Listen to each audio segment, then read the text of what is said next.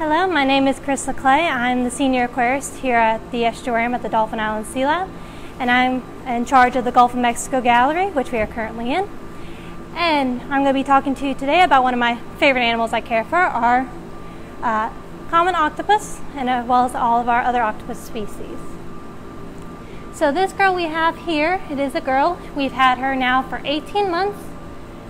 For octopus species, they live for about 2 years total in captivity. They actually live shorter lives in the wild. For her though, at 18 months, well, we had her for 18 months, she's about 20 months old, so she's about the equivalent of being in her 80s, so you can see she's a little less active than she would be if she were a little younger. So how can you tell how old an octopus is? We can't tell exactly, we just know based on how long we've had her and certain cues they give. So as they get older, like us, they go through certain stages of life. So as they get older, they do a thing what's called curling, which is kind of where they twirl their tentacles around and kind of get tighter curls. Kind of like that, and you'll see them do it a lot. That's one of the stages. They also start to lose their eyesight the older they get. Just like we go through stages in old life, they kind of do the same thing. So we've had her at this facility for 18 months, so based on her still activeness, I judge her about 20 months old. And you said something interesting. You can tell that she's losing sight in one of her eyes? Yes, she's actually losing eyesight in her left eye, and you can tell because normally their eyes are dark black, but you can kind of see a little bit on that right eye right there. You can kind of see the black pupil. On the other eye, it's actually going white, kind of like almost cataracts over the eye. Isabella and Leo from Alabama, they say hi and thank you for being here.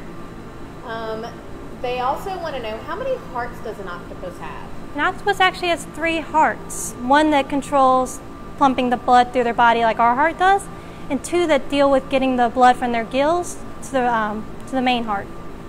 And Leo wants to know how they breathe.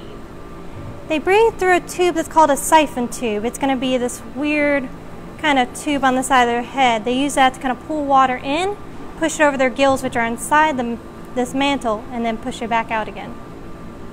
Is their ink poisonous? Reed from kindergarten wants to know. Their ink is actually poisonous. They use it to scare off predators. It actually blocks their sight and it takes away their ability to smell and taste. But in long thing, it can be deadly to them. So that's why we never want her to ink in the tank, because it can actually kill her. And how do they change colors? Lillian, who's in 2nd grade, wants to know. They have these specialized cells called chromatophores, so they can expand and contract to change their color.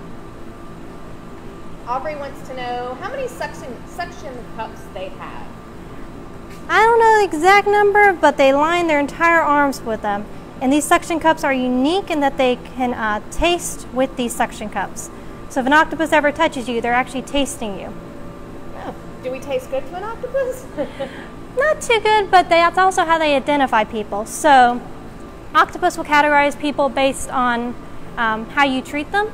So since I'm her main caretaker, she's quite fond of me. So every time she touches me, she remembers what I taste like. And so she knows I'm the one that feeds her. Oh, cool. So what's your favorite thing that you've learned about octopus? My favorite thing I've learned is just how intelligent they are. I mean, they say they're as smart as a house cat, but knowing that they have the ability to remember people and to categorize you, and to know that the minute she sees me walk up every day, she gets very excited because she knows I'm here and I'm here to take care of her. So very smart, very smart. Isabella, the one in Chris's hand is not alive. No. How many species of octopus are there? There's around 300 different species. And have we ever had an octopus escape that you know of? Not that I know of. The species we have here found in the Gulf don't like to be out of the water, so they typically don't leave their tanks, which is kind of a good thing. We don't have to worry about her traveling next door and snacking on any fish. Now, but you have said before, you've taken care of an octopus that when you put your hand in the tank, it'll wrap around you. Yeah. Oh, she'll do the same thing. Once she knows we're there, she'll wrap her fingers around you and kind of try playing with your fingers. They're actually quite strong. I mean, for her, she can almost pull something out of my hands for her roughly smaller size.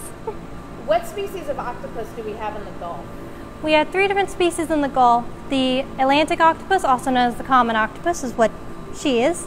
The Mexican four-eyed, which looks very similar to her, they just have black spots on either side of their body. And the pygmy octopus, which only grows about 3 inches long, and we don't see those too often. They're really good at hiding. How many babies on average do they have? It's usually a couple thousand, but with the couple thousand they have, only about 2 or 3 actually make it to adulthood. Crawford, who's in 1st grade, he wants to know how much suction does it have? So I guess like how strong is their suction? Pretty strong. For her, she can't leave a mark, but the giant Pacific, the largest one, if they stick onto you too hard, they can actually leave red circles from where they stuck to you. Jennings, who's in 1st grade, he'd like to know how long they live. They live, for the ones we have on display here, they only live for a max of 2 years in captivity. In the wild, they live for about 1 year to about 18 months, a year and a half. So what's their predator? Their predators are larger fish, rays, sharks, dolphins, whales, as well as each other. They are very territorial, and they are known to actually fight and kill each other. Leo wants to know if the blue ring octopus is in our area. No, they are only found in Australia, thankfully. Why thankfully? Because they can kill you within minutes because of their venomous bite. Wow. Chrissy wants to know, how can you tell a boy from a girl? That's actually from Ralph in 2nd grade. All right, so it's a very particular way, but there's a way to tell. So you look at the front of the octopus, this is what's considered the front, and you count 3 arms to the right, which is going to be this arm back here. And for females, they're going to have these suction cups, these suckers, all the way to the tip of their finger, their arm, which you can see. Males, on the other hand, will be missing the last section of suckers. Wow, that's kind of interesting. So there's a way to do it, but it's very particular. Very particular. Let's see, let me go back. Isabella, if they lose their legs, can they regrow it? They can regrow their arms, yes. This one actually has an arm that it regrew, and you can tell because it's much shorter than the rest of it. So it was still regrowing this arm when it passed. Let's see. How much do you know about gestation and mating of an octopus? All right. So for them, mating is kind of deadly for them. For males, they only get 1 time to mate. After that, they go, they'll find a female, they'll mate with them, and then they go to a state of dementia, and they'll die about roughly 2 weeks later. For females, once they fertilize their eggs, they can store the sperm for up to a couple months. Once they do, they lay their eggs, and then they stay in their cave, and they will push water over their eggs till the eggs hatch, and they will not eat, they will not leave, they will not sleep until the babies hatch, and then they die of exhaustion shortly afterwards. Wow. So they get 1 shot. Sophia, she's 8 years old. She's in Memphis, Tennessee, and she wants to know how it's a boy and a girl. Let's look right back at that again for Sophia. You said it's on the 3rd leg. Yep, and it's going to be the suckers all the way to the very end of the arm. So if they don't have those suckers. Yeah, if it's just smooth right here, it's going to be a boy. Wow. Do people fish for octopus? People do. It's considered a delicacy, especially in Europe and Africa. Nell and Nate ask why they have 3 hearts. Why they have 3, just their unique body type and the way all their organs are just situated in here is that they need 1 just to focus on pumping the blood all the way to all their arms, and the others have to be worried about getting the oxygen from the blood from the gills. Very cool. So could we just go out to the beach and see one? Typically don't find them in the shallows, not around here. If you were over on the Pacific coast where there's tidal pools, you'll actually see them right on shore. But for the ones we have here, they typically hang out a little bit further offshore, not too far, but anywhere there's structure, you can usually find one. But they're really good at hiding and camouflaging, so there might be one there and you not even realize it. We missed the second half of Marla's question was, how would a fisherman catch them? Usually by scuba diving, they have to go down, find one, and then quickly grab it. Which they're really good escape artists, so tricky. Very tricky. Do they drop ink like in the movie? So do we have an issue where when we have them, they ink in their tank? Or? We have had ones ink in their tank. When we do that, we do a big water change to get the ink out, but it's It's like a cloud. It disperses out and will darken the tank. Okay. Not black, but quite close. No, Abby, that's not the baby you saw in the tank. Aubrey wants to know why the end of the boy's arm is smooth. I'm assuming that's just... It has to do with reproduction and that sort of stuff. Okay. London, who's in 2nd grade, would like to know if the suction cups can damage a person's skin if they attach to it. Not the ones we have here, but as I said with the Giant Pacific, the large one, their suction cups can get, roughly about that size, and they can leave some red marks on you. Not enough to cause permanent damage, but just to leave a mark on your skin for a moment. Crawford, who's 7, asks, how do their arms grow back? It's like octopus regeneration, except the new arm doesn't become a new octopus. The severed arm doesn't. But they just grow back slowly. It becomes a short, little small arm and just kind of grows back on out. The way the lizard's tail does. Christian, who's 5 years old, asks if you can show him what his mouth is. Well, so their mouth is going to be in the center of all their arms. It's going to be that little small hole down there. Might be a little hard to see. Oh, wait, now I got it right here. So their mouth is right there in the very center. And in their center of their mouth is what's known as their beak, which is the only bone they have in their body. Only bone. And you said something interesting before we started this. You said that they can get as small as their beak. Yep. So since that is their only bone in their body, their beak is roughly the same size as their eyes. So for the species we have here, roughly the size of a pen cap, they can compress their body to the size of their beak and fit through small objects. Wow. That's really cool. So who are the friends that they have in their tank? So the guys that are in here with them are pencil urchins. They're a type of sea urchin. They just mostly clean up the tank for us. They eat detritus, waste. Dempsey from Tuscaloosa, who's 6, would like to know if they have a brain. They do. They actually have 9 brains. 1 true brain and then 8 other kind of pseudo brains in their arms. So each arm is controlled by a different brain. Oh, that's kind of cool. Yeah, so each arm can act independently of the other one. Kennedy, who's 7, wants to know what happened to the octopus that you're holding.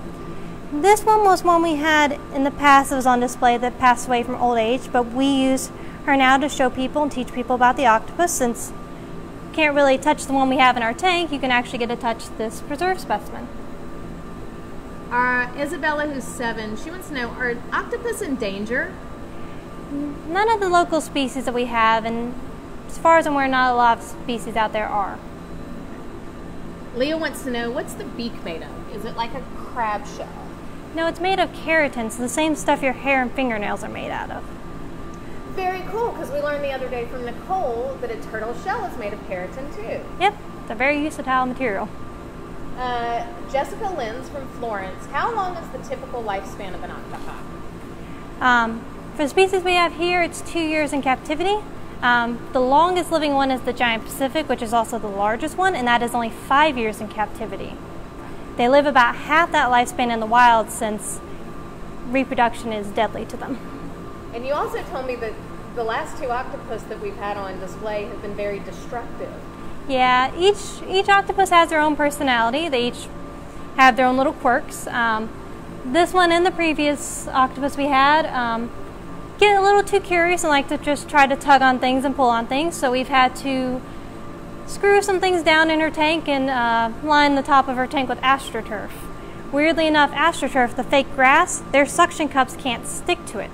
So if you want to keep them from trying to mess with something, you just put fake grass on it. Sailor, who's 7, wants to know, how many types of octopus are there in the world? There are over 300 different species. And Leo, are they friendly? And how many can live in a tank? They are rather friendly to us. I mean, they know we're not food, and they are generally curious about us. We're really weird looking to them, the way they're really weird looking to us. But typically you can't keep more than one in a tank together, because if it's a male and female, they will reproduce and pass on. But if it's 2 males or 2 females, they'll get territorial and they'll fight over space. So it might seem like there's a lot of space in here for 2 octopus, but this is actually not enough space for 2 octopus. They will get very territorial really quickly. Beverly wants to know, which is bigger, a male or a female? They're roughly the same size. Males might be a little smaller, but not drastically. Will, who's 6, wants to know how many octopus species can be found here near Dauphin Island. I think we talked about this a minute ago. Yeah, 3 different species. The common, the Mexican four-eyed, and the pygmy. And I think we have time for a couple more questions. So we have Virginia, who's a 1st grader. What's their natural habitat? Natural habitat for the species we have here is dike structures, so rocky alcoves, rig legs, shell debris, anywhere that they can find a lot of space to hide and camouflage into. Final question from Aubrey. Wants to know how all the baby octopus are caught that are served on Chinese buffets. I don't really know if we know that one. No, but some octopus species can actually be raised in captivity. Unfortunately, none of the species we have here, but that might be where they're getting it from. Gotcha. All right, last question. What do they eat? What do they eat? They're not too picky. One we have here, we feed her a variety of different things, like shrimps, different types of fish. She actually likes squid too. But her favorite snack, which is also sometimes why you'll see small little shells on the bottom, is hermit crabs.